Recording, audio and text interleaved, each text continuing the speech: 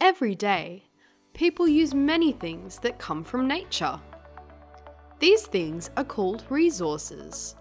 Some of these resources are air for us to breathe, water for us to drink, soil to grow our fruits and vegetables, and wood to make things like houses and playgrounds.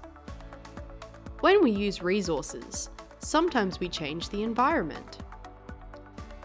Have you seen roads, tall buildings, and parks? People make those. But when we do, it changes the home of plants and animals.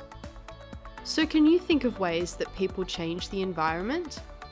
Let's always remember, we share our world with lots of other living things, and we need to help take care of it for everyone.